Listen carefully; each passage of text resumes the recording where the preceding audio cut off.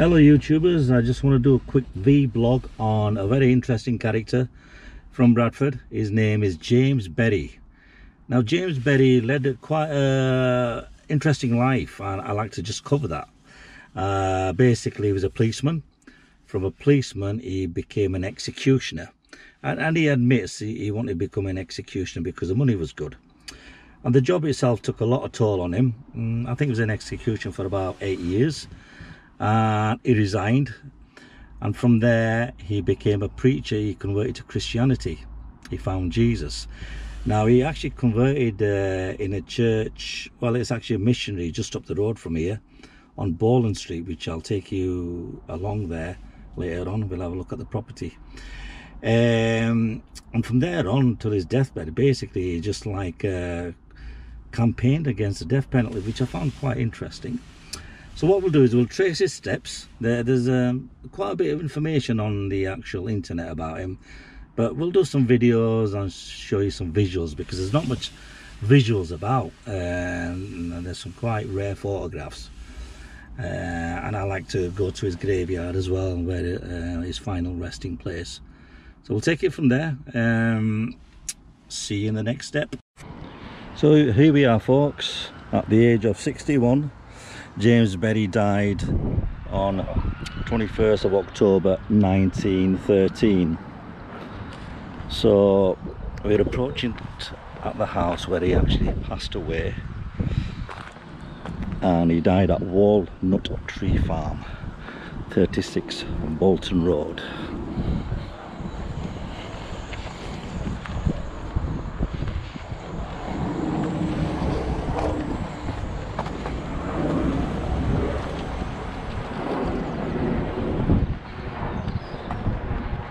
Old cottages here. I think his house is just up the road.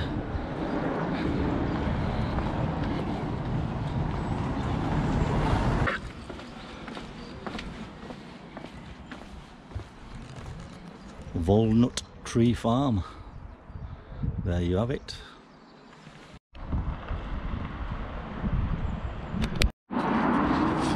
Yeah, James Berry used to live at 56 Thorpe Street, the Horton area. And then he moved to 1 Bilton Place.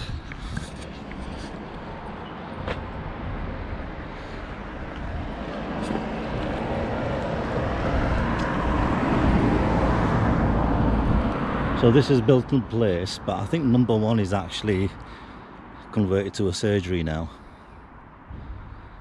But look at the cobble road, the old Victorian style.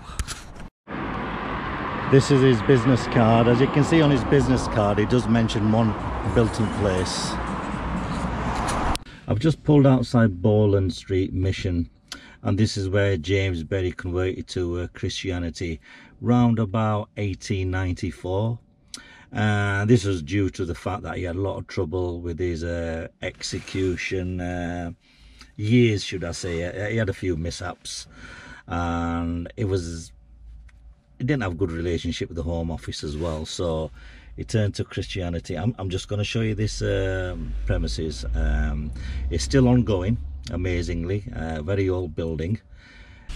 Also, he did 131 hangings, and out of there he was saying to the Home Office that 5 to 6 people were innocent, and that sort of led him into trouble as well. And also, out of 131 hangings, there was about five to 6 women as well. So he was quite outspoken, and he led a bit of a troubled life in that period, and which drove him close to Christianity. After his conversion to Christianity, he became a bit of a celebrity preacher. He travelled a lot around the country, and people were dying to actually listen to his story. He has such an interesting story to tell. Just after this, I'll put up a little poster which advertises one of his tours.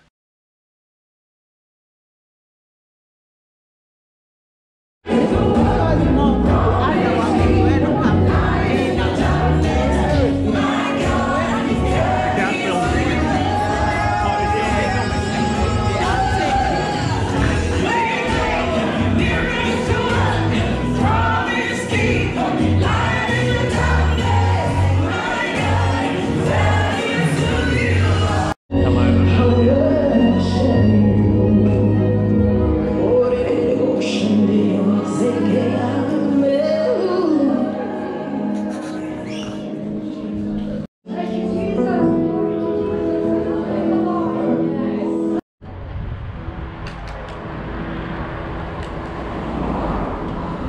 Yes, I managed to get into the actual mission, as you can see, and I also managed to video film the famous sign.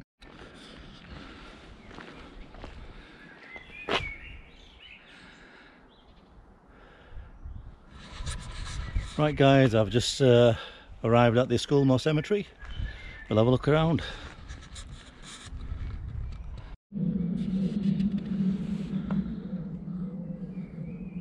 Well, this is the cemetery. Absolutely beautiful. Like any of the cemeteries, there are areas which are very clean, looked after, and some have just been forgotten. So let's find James Berry's grave.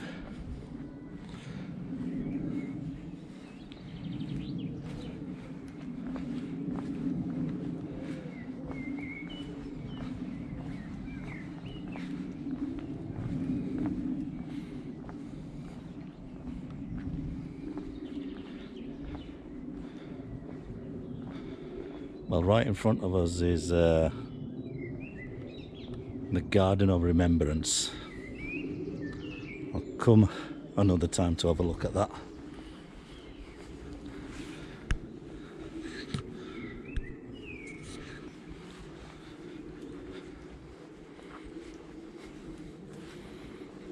Here we have it. The grave of James Berry.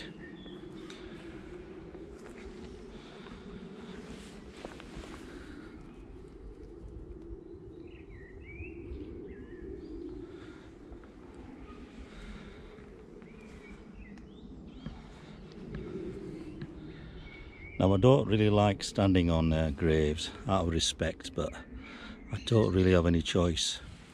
As you can see, this grave is not really looked after, and these are like edging stones that seem to be upside down.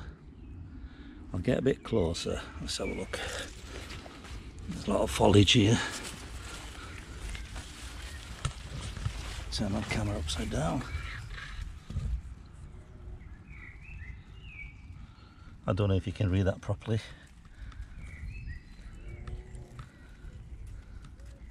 Let me just give it a clean and see if it's any better.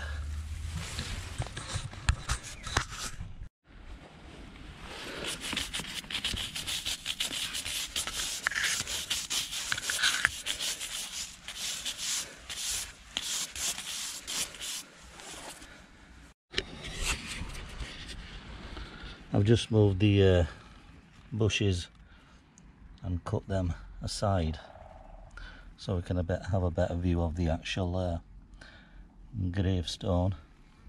And from what I can see, it says, "In the loving memory of James Berry, born 8th of February 1852 and died 21st of October 1913.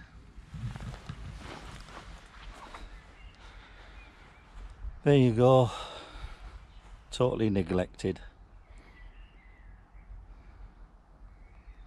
Only a couple of edging stones.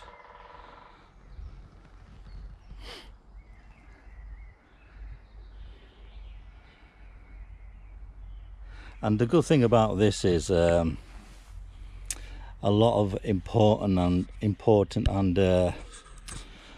charismatic people who have some history and live their lives normally take the secrets to the graves. But James Berry was literate enough to actually write some memoirs, and you can actually go on YouTube or Google "my experience as an executioner" and you will get to see some of his writings and his inner thoughts about his experiences at the scaffold. Talks about the last moments of the convict who is about to be executed, and a bit about himself, how he felt, and talked about the method he refined of actually hanging the accused or the convict. So Google that, a very interesting reading, a part of Bradford's history. What I will probably do is come back later on and clean this area, and it will be great for people to come and have a, actually look at this gravestone and try to keep it intact. Don't know if you can see that. Sarah Ann Berry, that was his wife. I'm sorry if the video is a bit contrasty, it's quite sunny out today, but finding this grave was a bit of a nightmare. I've come here about 3 or 4 times and I just could not find it. As you know, Schoolmore Cemetery is a massive cemetery.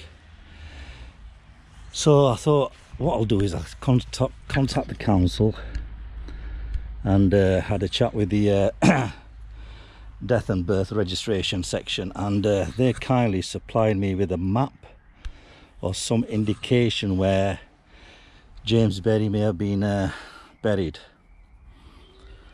But there's no guarantee that the grave will be there, because the chances at that age they can be buried away under the foliage or totally neglected. So I'm very happy that I found this, well, some mark of James Berry where he was buried. Just take a whiz round.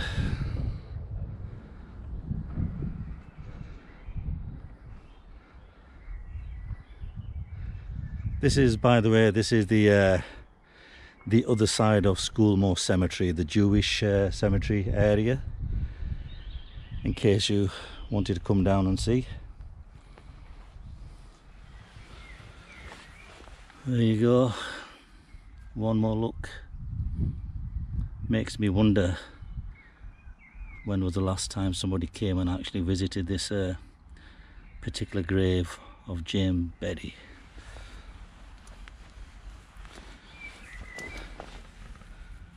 Fortunately it's upside down, but that's just the way it is.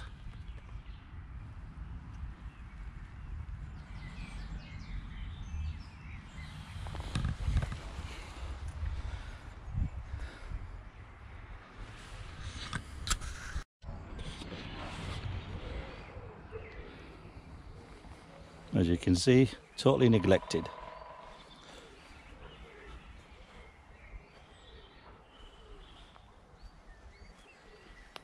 There's some real history there, Bradford gem, hidden away.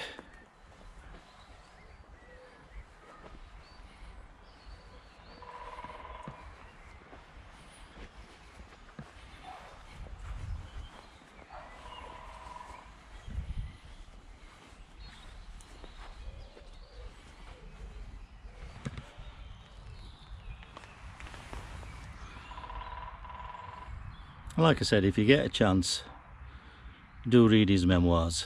Very interesting. There you have it, folks. Rest in peace, James Berry. Peace out.